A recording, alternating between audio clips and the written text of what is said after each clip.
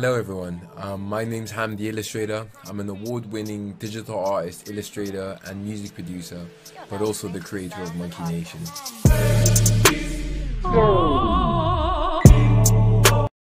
My journey as an artist hasn't been easy, and I can't just sum it up into a quick summary, but I'll try my best. See, it all began for me where I grew up in Namibia, and I started off drawing my entire life from as young as I can remember. But I've also grown up in the house of a politician, and my mom's a politician and a freedom fighter and someone that's fought her whole life for human rights. And then my cousin's a musician. So when I was younger, I always looked to all three of these elements for inspiration in everything I did. You know, it was always the three parallels: the art, the music, and then the politics. And as I developed, drawing became an outlet. It became a way that my brain could think. It became a way that my brain could process.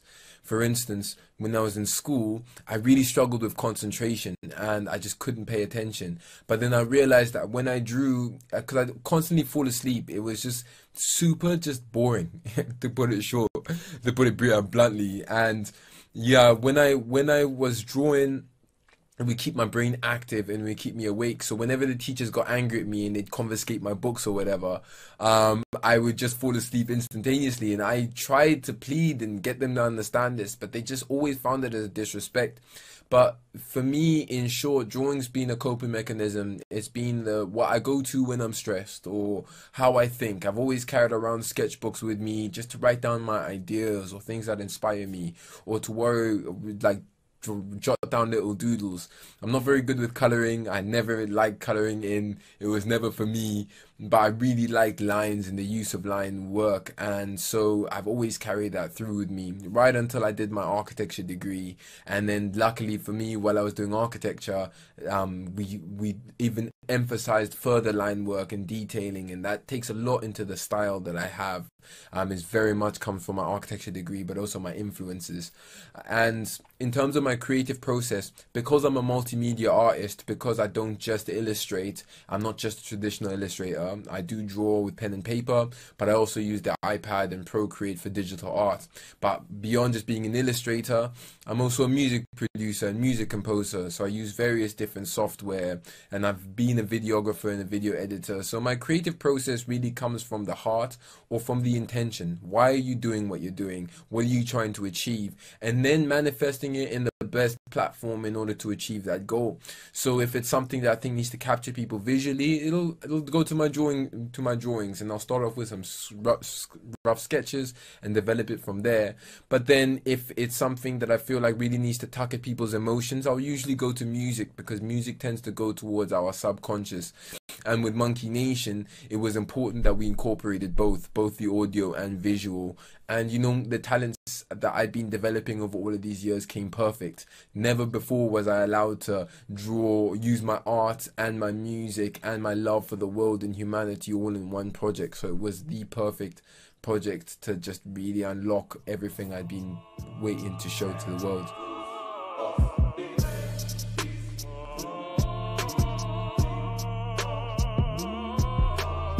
Well, I had zero experience with immersive technologies whatsoever. Like, well, that's not entirely true. I actually used to work for Samsung, and during Samsung campaigns, we launched the Gear VR, which is the Samsung virtual reality headset. But that was really gimmicky. You know, we were just in shopping centers letting people try on the goggles and let them experience virtual reality. I never really understood immersive storytelling, but I did get a good scope of what experiences were in it and what connected with people the most, what kind of created the shock value and what hadn't, what was kind of falling flat, what I really liked and what I didn't like. But that was pretty much it. That's all I knew about it before.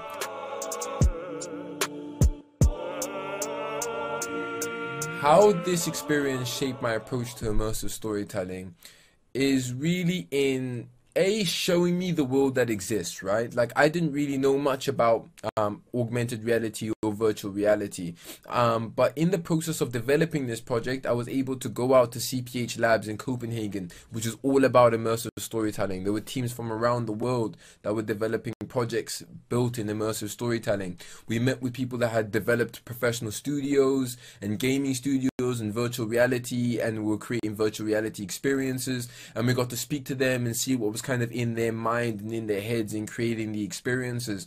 And it's really about using the platform. And like the constant question we were asked is, why immersive stories? Like why do you want to be in virtual reality? Like what is it about this platform that you're trying to unlock?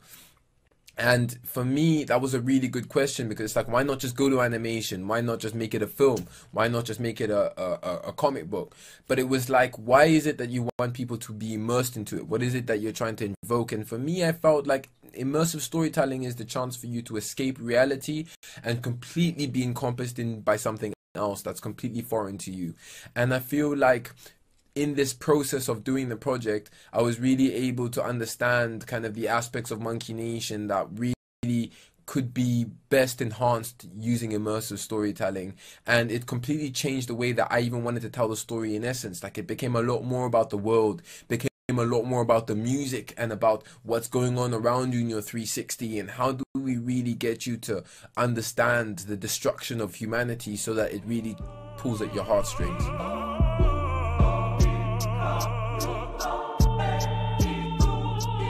My advice to any artist working in AR is to remain open-minded, remain with an open heart, and look for things that connect with you. Go and experience things. Look for VR and augmented reality AR apps, and look for things that like kind of trigger your emotions, and take careful note of those, because it's about you at the end of the day. Like your experience starts with you, and you have to find what really triggers you and then take it from there. I exposed myself to so much VR and AR when we were beginning this project, so I could really get a sense for what's really capturing my imagination, what's really pulling at my heartstrings, and it would really help me understand what was possible in terms of feasibility and technology and what was out there, but B, in terms of the kinds of stories that were out there and what was really connecting with me.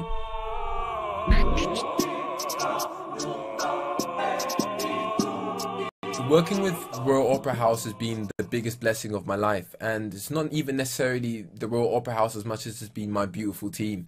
Like working with the team at Audience Labs, and I want to shout out Annette and Sam, who've been my guardian angels throughout this whole process. They've really gone out their way to keep this project true to how I'd originally imagined it when I was 14 years old. They've gone through hell and high water to keep the integrity and to keep the essence of why we started this project. And when times got rough, they held the fort together. And I'm not someone that comes from the corporate world or from the commercial world, so having people that could sit there and ambassador me, could mentor me, could give me support and advice, but also could handle conversations and stuff I wasn't there for, has been hugely beneficial for me. And honestly, like, I just think we're a beautiful team. You know, we're always smiling, we're always checking up on each other, and I don't really care about any, like, for me personally, I care about relationships and I care about building it up from there. So they've been such a blessing, and I couldn't have asked for a better team to help develop this project.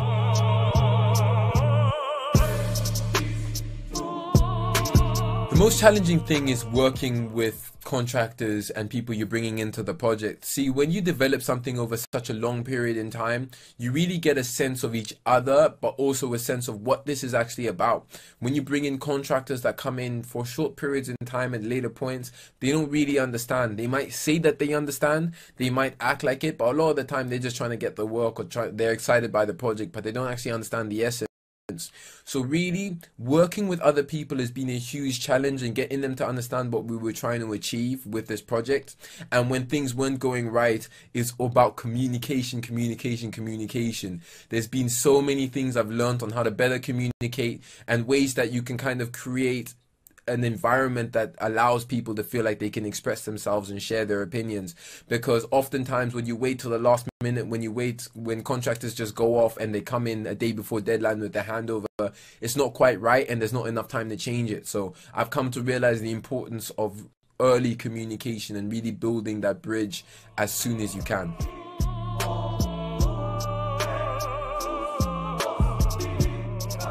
It's about what you create at the end. Like, the most satisfying thing is honestly looking at the end result and looking at how, when everyone brings in their best, having that feeling of this is better than I could have ever imagined it, A, and B, like, just in awe of what people have done. Like, they when you're in a team, it's hopefully because you all specialize in different things and you all can bring the best. So in my teams, getting at the end of the collaborative process was really seeing the work of all of these people that did things that I couldn't even imagine, and just, it was so humbling, because obviously this project started from a little kid's dream and something I started when I was just so young, and to see all of these people at the top of the game come together and pull all their skills and their talents and their experience all together to make it what it is, it's honestly like the most incredible thing I could ever imagine.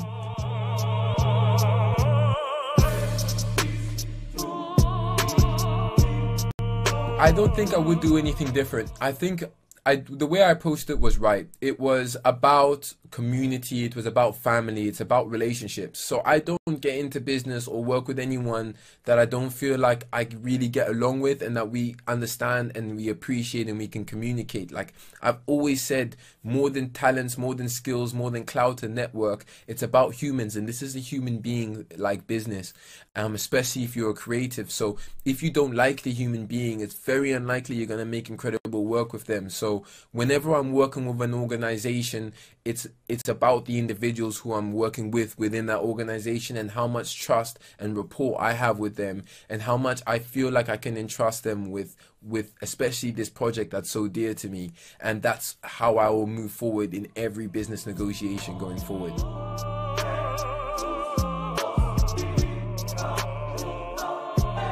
I've got too many dreams, right? So my hopes for the future is too much to go into right now. But in one short summary, I want to change the world for the better through all my art forms. Munkination is one of a variety of different projects I'm doing, but it's my biggest one, and it's the one I'm most passionate about. And my hope for the future is that Munkination manifests into something that everyone can experience, and it's an experience that changes people's perspectives on the world. I'd like for it to really pull at people's heartstrings and get them to care about climate change and take action, no matter where you are in the world, whether you're in developing countries or developed, whether you are, in Peckham or in Kensington, it doesn't matter. You watch it and it does something to you and makes you want to care. And I feel like every form of my art, like, why are we here on this planet if we're not here to try and make a difference and try and make it better?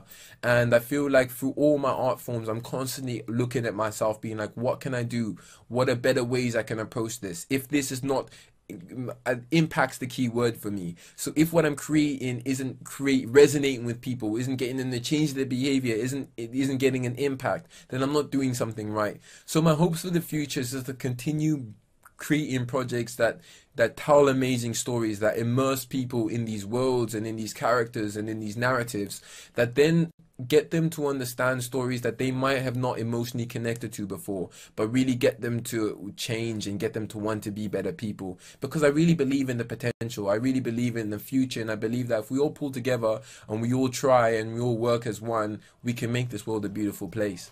And that's everything for me. So yeah, thank you guys.